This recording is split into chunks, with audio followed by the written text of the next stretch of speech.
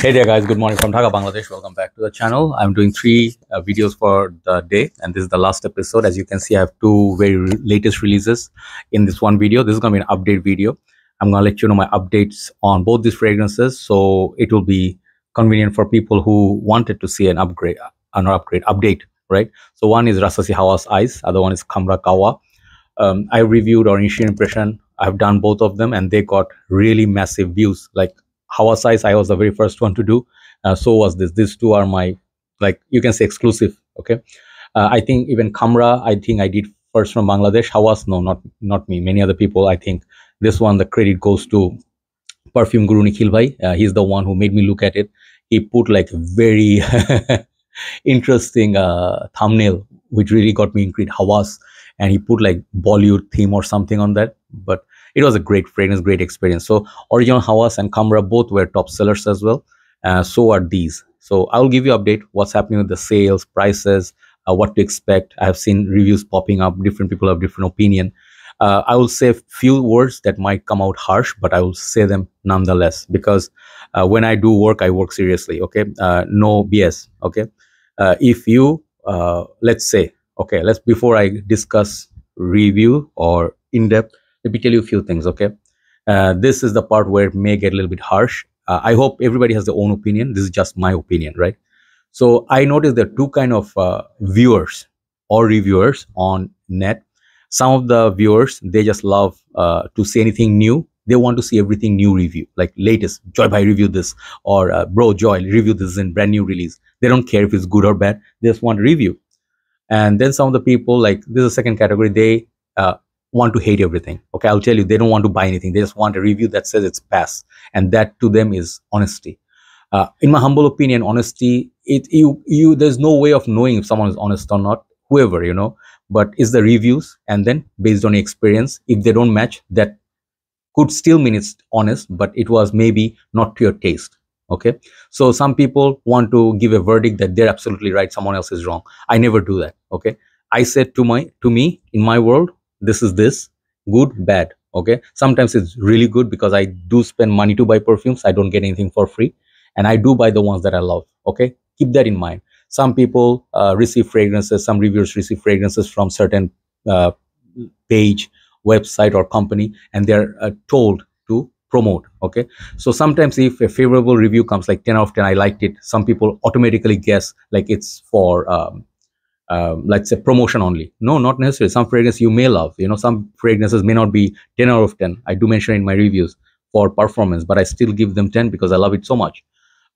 This is what I love to do. So there are reviewers who do give very brutal, honest reviews, which are the best for sure. Like Mark is one of them. I really love his reviews. Sometimes he doesn't like, he gives it like pass, hard pass. Sometimes if he loves something, he gives it really, really good love.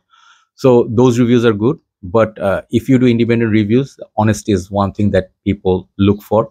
And most people who are happy, if it's a solid release, let's say 10 reviewers out of 15, they said it's good. And it's highly likely fragrance is going to be decent. Okay, but in the end, you are the judge. Do not blind buy fragrances based on reviews. Also, do not believe people who say it's a pass, don't buy it. It's a total BS. Okay, I don't really feel that is also a good thing to do. Why? Because if, let's say, you want to create attention by saying something is negative, some people are not really critics. They want to do some anti-reviews to get more popular in the eyes of certain viewers. Like, those viewers are not going to buy anything. That's honestly speaking. Like, these fragrances are being sold. I'm talking a lot, but hear this. Okay, these fragrances are being sold out and being ordered. I have information. Both these new ones, the old ones, they are selling like hotcakes. Hardly you can buy or find any ready stock. They're just being producing Assad, Khamrah, many of the other ones, Sidinim, the new ones. So if something is selling like hotcakes, there must be something different and special. So keep that in mind. Let's get into the review after 4 minutes of a little bit of a rant, because I believe that some people just want attention by saying something negative based on, like, let's say, oh, this reviewer said this overhyped, or this is so good, but it's not the case. I mean, do your own thing, guys. Don't need to pull reference of other reviewers. If you're convincing enough, you can make people buy fragrances, or also convince them that it's not that good perhaps. In end of the day, money belongs to people, customers. Okay, they will decide what to buy. It's not us influencers. Okay, but that's something I just want to leave it out there. You guys can pass the messages to the right parties. So Hawa size. Okay, I gave it a very very high score because I love it so much. But I did say it's overpriced, and it is. It's much more significantly expensive than original Hawas. So I did say value wise, original Hawas is better. So that was my review. But smell wise, I prefer this. When you wear this, when you actually own a perfume, do not give reviews if you don't own a perfume, okay, or based on one spray. That is utterly horrible thing to do, because that is not a review. If you don't own both bottles, do not compare. Do not leave a wise comment like, oh, this fragrance is not so good, or this is like super nice. It can be told if you own both and wore them for significant time, then you can see the difference. There are a lot of difference between these two. This one is beast mode. Okay, at first I said the original Hawas is beast and better performer than this. I noticed this one actually sometimes surpasses original Hawas for performance, because Hawas now is a little bit old and perhaps they watered down. I'm not sure, but I never got watered down Hawas. It's pretty good longevity, but this is more sweet. The citrus, mint, whatever is in there, it just works. Okay, so this one projects more original, more than Hawas Ice. Okay, so I think if the price is like not like that $100 mark, and if it goes down to something like 60, 65, I think that's a good buy. Okay, because at this current rate, the world dollar rate, UAE, Dubai, the currency rate, fragrances are not gonna get any cheaper. In future, just write it down. At least for the next year or so, fragrance is gonna just continue to be expensive.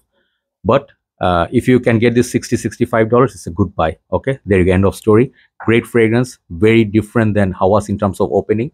Dry down definitely is similar, but not the same fragrance. More and more you wear, this one will show you it's a different take on Hawas, but definitely it's a cousin of Hawas. So this one is still a champ. Definitely a solid release, no doubt about it. Coming to Khamrah, original Khamrah, man. I actually like this fragrance, but I think it's a little bit different than Angel Share. Angel Share was much more sweeter, boozy. This one has some salty accords to it, like a salt caramel, sort of a chocolatey vibe. You can say on a dry down, they smell similar, but not more than 75%. So this is not a straight up clone of Angel Share, but same family. Okay, it's a good gourmand toffee fragrance. So if you like fragrance like Armani Stronger with You, this and that, this is going to be right up your alley. But Khamrah Qahwa, I absolutely, what you smell, if you love, that's it. That's love for you. I love it more than this. Okay, that's it. This is a good fragrance. Definitely, no doubt about it. People are smelling it, buying it, and I hardly see anywhere people are complaining about it. Okay, if you're wondering if this is redundant to get, if you already have Khamrah, no, this is not redundant. This one, like, why is it getting bashing? I don't understand. If you have seen designer fragrances, niche fragrances, they have sometimes very little difference in the, like, let's say flankers. Okay, one fragrance, let's say like Lamal, or let's say Lamal Papaya Fresh. There are differences, but the dry down are similar because the same DNA, right? So there are a lot of fragrances, Armani Code, Code Perfume, Code Absolute. You will find differences like between 1 to 2 notes, and that's what makes a flanker. Sometimes if exact same fragrance, they could be called redundant. I do not see personally why this one could be redundant if you already have this. They're both nice fragrances. You can layer them, you can buy them and try them. And the thing is, it's not super expensive also. I mean, if you're moaning about the price, I mean, like, this is going to be like getting so expensive and all that. Yeah, it's a brand new release. Brand new releases, if you know already as a reviewer or as a buyer, all latest fragrances are expensive. If you bought Lamal Elixir, it's going to be much more expensive than Lamal, right? Yes. So if you can wait, in future prices may go down, but when it's a brand new release and currency rates are high and your currency is down, the shipping charge is high, everything in the world, designers, we just go and check out the retail pricing.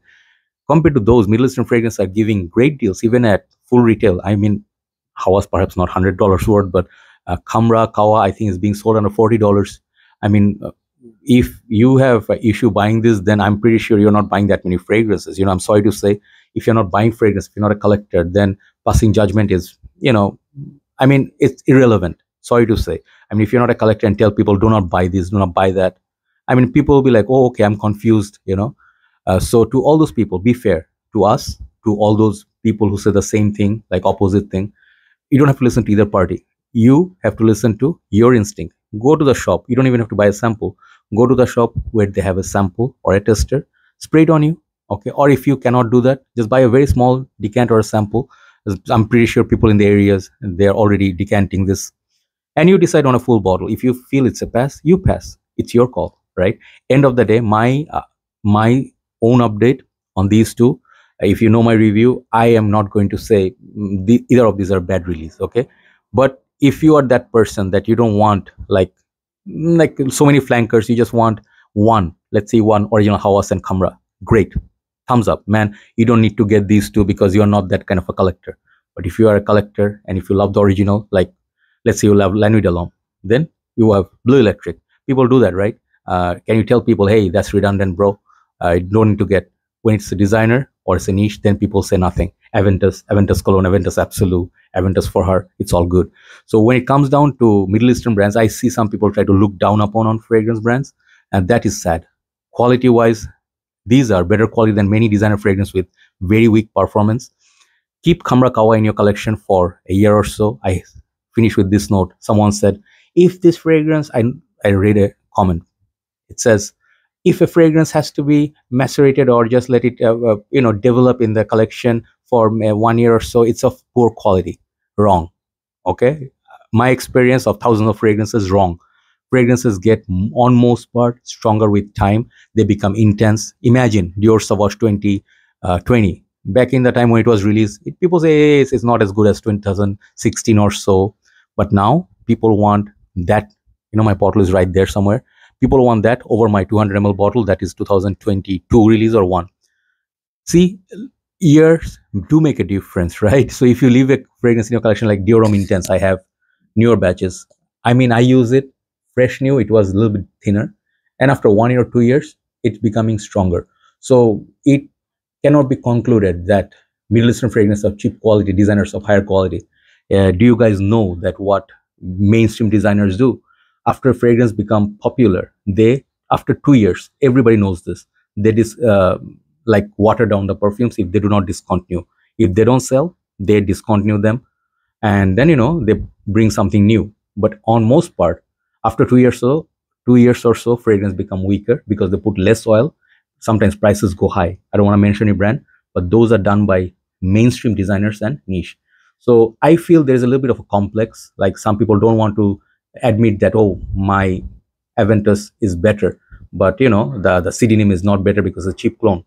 Sometimes CD performs more, gets complimented, gets noticed. They are stronger and cheaper. Some people cannot live with that, right? So these are some things, can be a rant, but in all seriousness, in the end, no need to buy anything you're blind by. And do not blame reviewers when they hype something and it gets viewed and it gets sold out. Man, this is success, for the companies. When they sell out, that means it's getting popularity. People have interest in it. So there are a lot more people who have interest in perfumes who are willing to buy. Just read comments on Fragrantica. Some people write reviews before a fragrance is released. So those people you need to know.